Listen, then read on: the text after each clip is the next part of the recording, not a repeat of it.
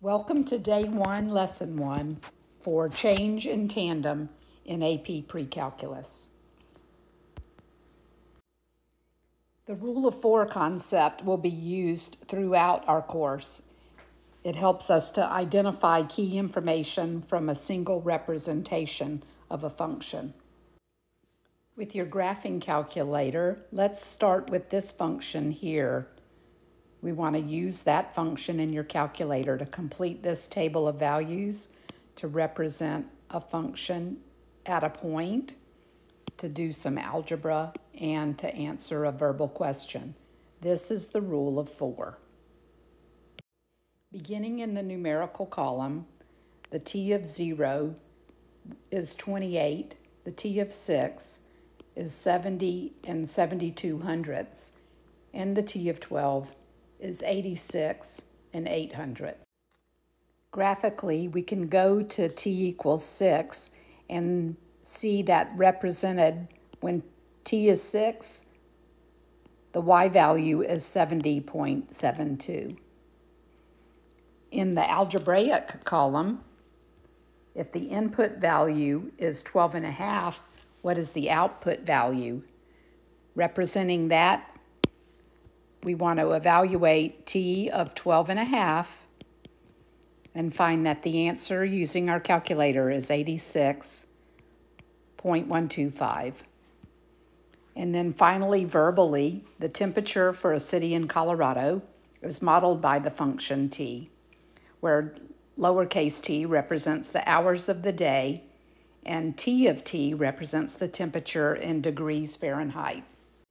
Our task is to use the model to find the predicted temperature at 6 p.m. We know 6 p.m. can be represented as time at 18 hours. So the temperature at 18 hours, which is 6 p.m., using your calculator, is about 74.08 degrees Fahrenheit. This is how the rule of 4 will be presented throughout our course.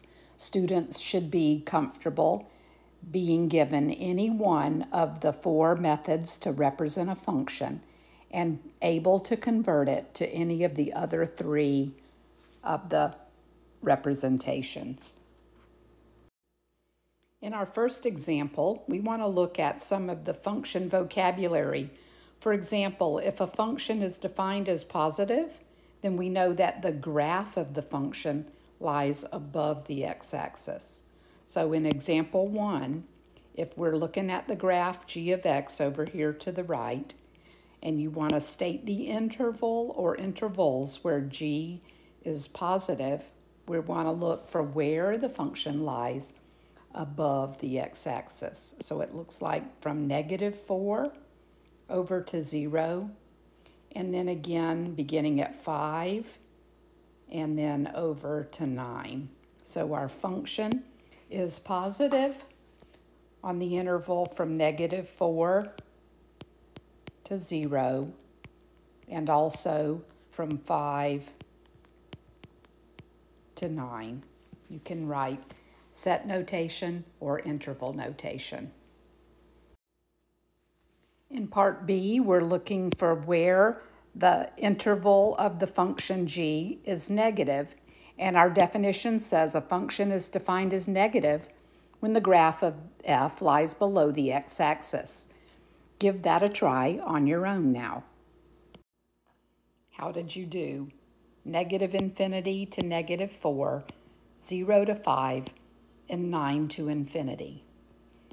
Finally, we want to state the zeros of the function, and the zeros of the function are where the graph of the function crosses the x-axis. So we have a 0 at -4, 0, a 0 at the origin, 0, 0, a 0 at 5, and a 0 at 9. And we're going to record those as an ordered pair.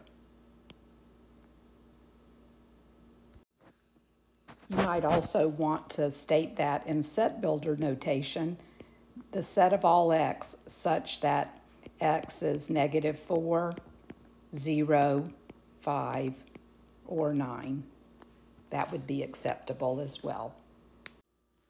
In this next example, the definition of increase, decrease, and constant behavior has been modified a little bit compared to your notes. We say that f is increasing over an interval of its domain. If the input values increase, then the output values always increase. A function is decreasing on an interval. If the input values increase, the output values decrease. And finally, a function is constant on an interval. If the input values increase, the output values show no change. It's important to know that we read a graph in mathematics from left to right the same way we read a book. Let's practice that in example 2. In this example, you need a green pencil, a red pencil, and a yellow pencil. So take a look at the graph, and using your green pencil, you want to shade the interval where the graph is increasing. It appears that we're increasing in this area here.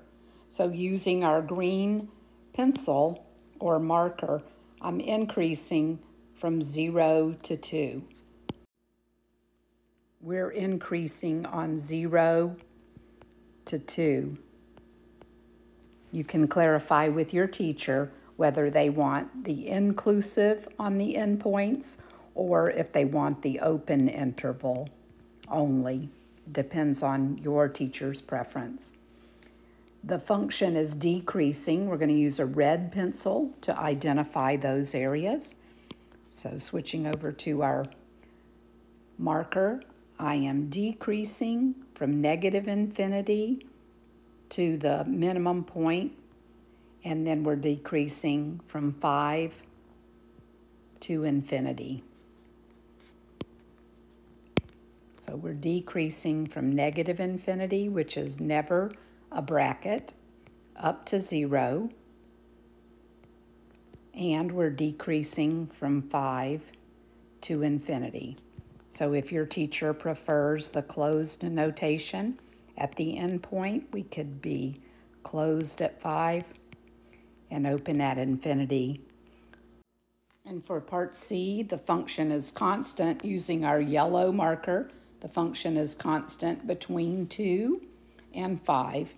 Making that notation, we are constant between either closed interval at 2, closed interval at 5, or 2 to 5 with open endpoints. In example 3, we're going to look at what makes a function. You know from Algebra 1 that we say a function is a mathematical relation that maps a set of input values to a set of output values so that each input value is mapped to exactly one output. In algebra, you learn to use the vertical line test. But in AP Pre-Calc, we will not be able to justify a relation as a function by using that language. We're going to have new language in this course. Specifically, that each input has one and only one output. For example 3, we want to find the domain and the range in each of the relations that are shown below. You might want to turn off the video and give this example A a try on your own, and then join us back to see if your answers match our answers. In part A, the domain is going to be all the input values. We can write those in set notation: 7, -3, 1, 3, and 2. The range would be all the output values or the y values. That would be -2, 5, 6, -4, and we don't need to list 5 again. Is the relation a function? Yes, we can say the relation is a function. And we can justify that statement by saying each input maps to a unique output value. We can also state the same as in our notes here highlighted, that each input value has one and only one output value. In part B, you might want to attempt that on your own as well. You can see that our domain is all the X values. I believe something happened to our image here. This should be labeled X, and this should be labeled Y. So the domain would be all the X coordinates, -6, -3, 2, and 3. The range would be all the Y coordinates, or the output values, -1, -4, -2, and 0. Is the relation a function? And if you look at it carefully, you can see 2 maps to 0 and 2 maps to -2.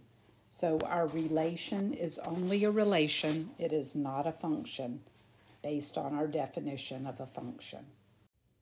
You can see in our notes here, if a relation is not a function, we can say the reason why is not every input has one and only one output value.